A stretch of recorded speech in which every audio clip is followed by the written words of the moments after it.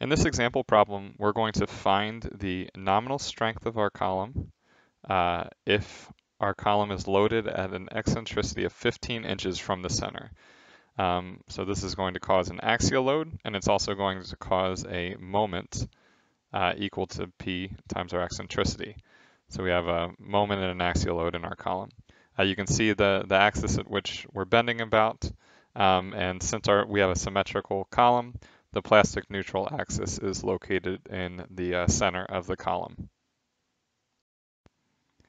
So our combined moment and axial load are going to cause a state of strain in our section, which is going to result in stresses and forces in our section. So what we'll do to locate our neutral axis is we'll use a trial and error method. So we'll start by assuming that our extreme compression fiber is equal to 0.003, which is our ACI assumption. We'll make a guess for C. So we'll guess how deep our neutral axis is. We'll calculate the stress in both of our tension and compression steel. We'll calculate our associated P and M, and then we'll calculate our E equal to M over P and see if it equals the E that we're given, 15 inches. And then we'll repeat this as many times as we need to.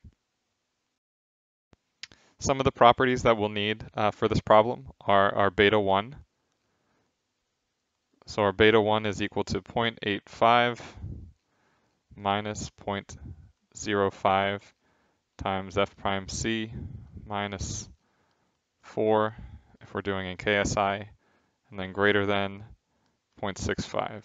So we can see for 4KSI, our beta 1 is going to just be equal to 0.85.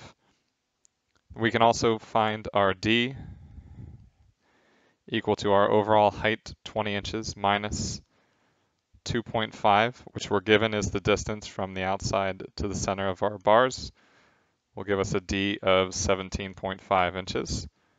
And then our D prime we're given is 2.5 inches. We'll start by setting our C equal to 10 inches, so equal to our plastic neutral axis.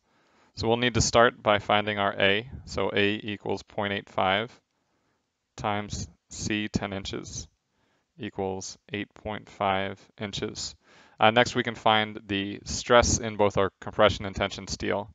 So our Fs prime will be 0.003 times 29,000 times C minus D prime over C, which will give us 65 KSI. So we know we're yielded, so we'll use 60 KSI here. Then we'll have our Fs, so 0.003 times 29,000 KSI times 17.5 minus 10 over 10 will give us 65.25, but we know that that's greater than 60, so we'll use 60 KSI for our tension steel as well. We'll next need to find the magnitude of all of our force components. So first our compression block. So we'll have 0.85 times 4 KSI times beta 1 times C times B to give us a compression force of 346.8 kips. Then our compression steel, we have 2 number 9 bars, which gives us 2 square inches times 60 KSI we're yielded is 120 kips. And our tension, we have 2 square inches yielded, 120 kips. So if we combine all of these, then we'll get our P equal to 346.8 kips. We'll next find our moment, and our moment we will sum about our plastic neutral axis. So we need to find all of our lever arms since we have all of our force components already. All right, so our lever arms, first the lever arm for our concrete is just our plastic neutral axis depth minus A over 2, which will give us 5.75 inches. Then we'll have our Y for our steel, 10 inches minus 2.5 inches, gives us 7.5. And then 17.5 minus 10 equals 7.5. So moving forward, during our next checks, our steel lever arms are not going to change, so we'll always have our steel lever arms at 7.5. The only lever arm that's going to change is our 5.75. So that'll be the one that we update during each iteration. So plugging all of these values into our moment expression, we'll get our moment equal to 5.75 times 346.8 plus 7.5 times 120 plus 7.5 times 120, which will give us a moment of 3,794.1, and our units are kip inches. Our eccentricity is then going to be equal to our moment over our axial load, so 3,794.1 kip inches divided by 346.8 kips will give us an eccentricity of 10.9 inches. So this is not equal to the eccentricity that we have in our column 15, so we need to keep going and make another guess for C. Since our axial load P is too large in relation to M, which is leading to our lower E, we'll need to reduce our C during our next guess. The next guess that we're going to make is C equal to 6 inches. So we'll need to first find our A. So A is 0.85 times 6 inches, which will be 5.1 inches. Then we can find our stress in our compression and tension steel.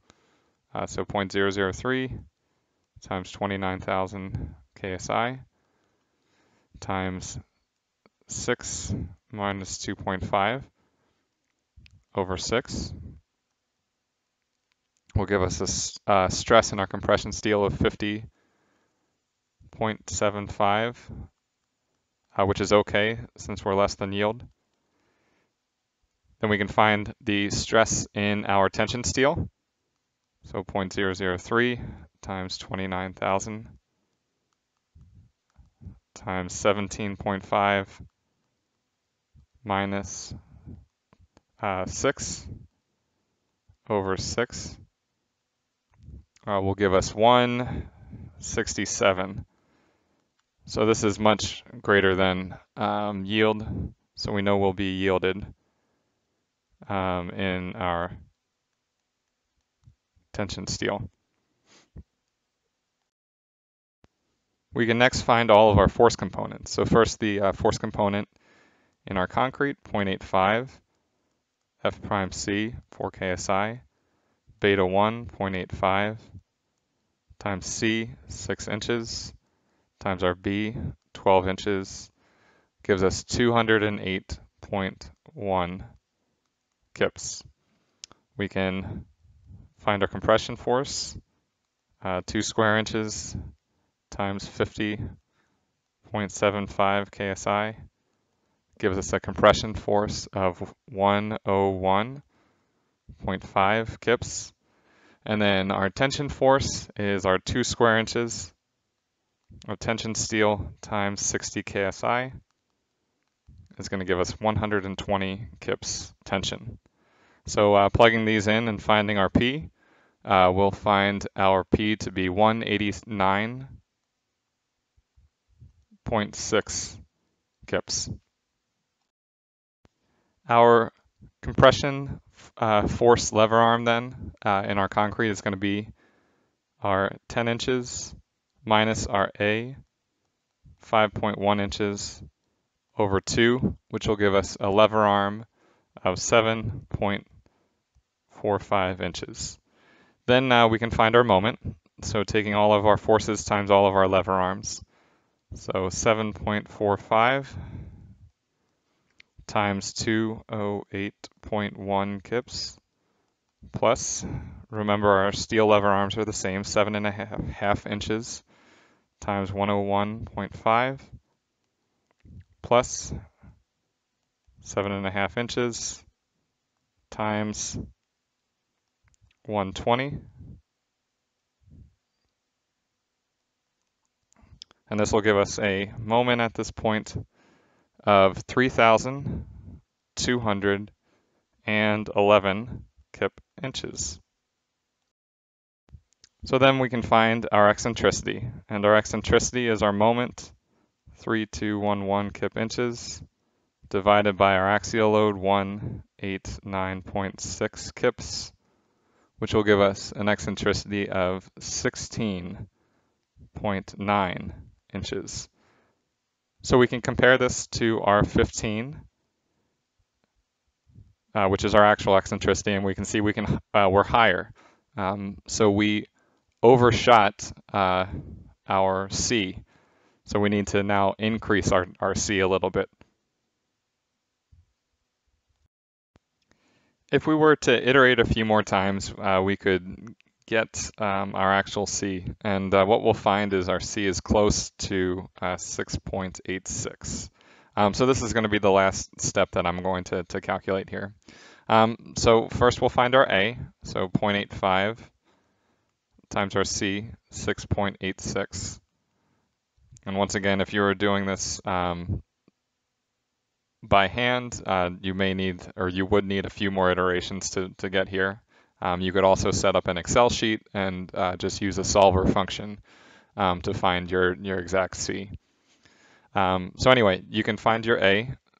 So your A is 0.85 times 6.86, so 5.83. And then our F prime S, 0.003 times 29,000 KSI times C, 6.86 minus 2.5 over 6.86 to give us an F prime C of 55.3 KSI.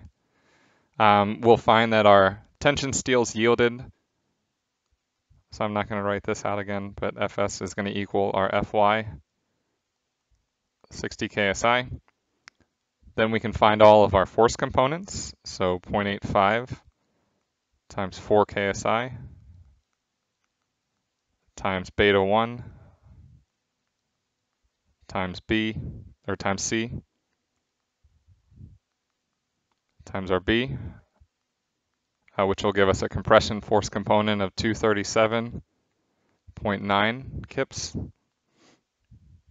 Then we can find our compression steel component, 55.3 KSI times 2 square inches to give us 110.6. And then 2 square inches times 60 KSI to give us 120 kips. We can find our concrete component lever arm, so 10 inches minus 5.83 over 2 to give us our lever arm of 7.09. And then we can finally find our moment. So our moment being 7.09 times 2 37.9 plus 7.5. Remember, our lever arms for our steel remains the same because we're always summing our moment about our plastic neutral axis. So 7.5 times 110.6 plus 7.5 times 120. And we'll get our moment to be equal to 3,414.6. And we can finally find our eccentricity, and this is, kip inches. So 3,414.6 kip inches divided by our axial load, which we can find by summing all of our force components and remembering that our tension's negative, 228.5 kips. So dividing by 228.5 will give us an eccentricity here of 14.95. So if we were iterating, we'd say that this is close to our given eccentricity of 15 inches. So we would have the total load that our column could hold. If we were to repeat this exercise for several different values of C, we could start developing a plot where we plot our axial load versus our moment. Which we'll call a moment axial force interaction diagram. These interaction diagrams are how we can represent the capacity of a certain column section. And the curve, which we'll develop, is our capacity curve. So any point, any load combination inside the curve will not cause failure, but any point lying outside the curve